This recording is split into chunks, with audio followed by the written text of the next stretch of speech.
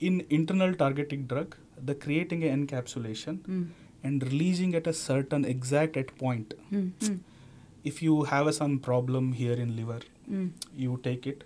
Yeah. It has to go to liver, and at a where the problem is there, there the encapsulation should burst and release the bioactives. Yes, yes. It should not act on entire system while it is going there. Yes. If it does that, the amount is reaching at that point will be very less. And not effective. Not effective. And you will disturb the entire system by doing this. Which doesn't need. It will be delivering to places where it is not needed. Which is not needed. That's called a blanket medication. So you just flush it. Okay. Flush it with the medicine.